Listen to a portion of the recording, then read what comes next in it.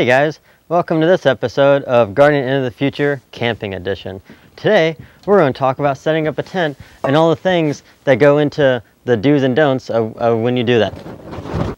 Tents come in all different flavors and colors, sizes and dimensions.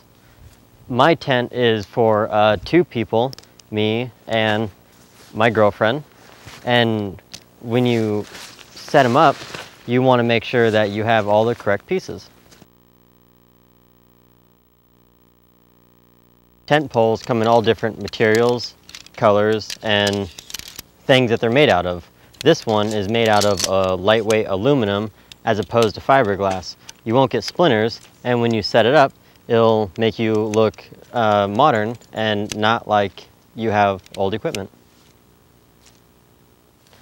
If you see here, we have the 3 different primary pieces to setting up a tent.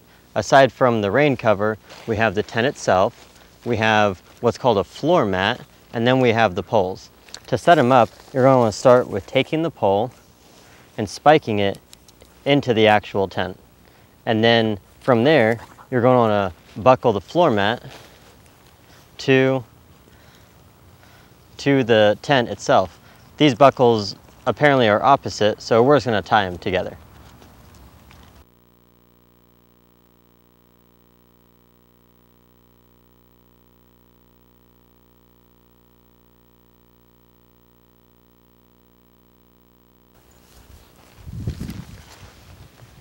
And there you have it, a properly set up tent for the proper camper. And there you have it, a properly set up tent for a proper camper. If you have any more questions, just give me a call. If you are wondering what this top layer is, it's called a rain tarp to protect you from the elements. This is Pat Stevens, and I'll see you later.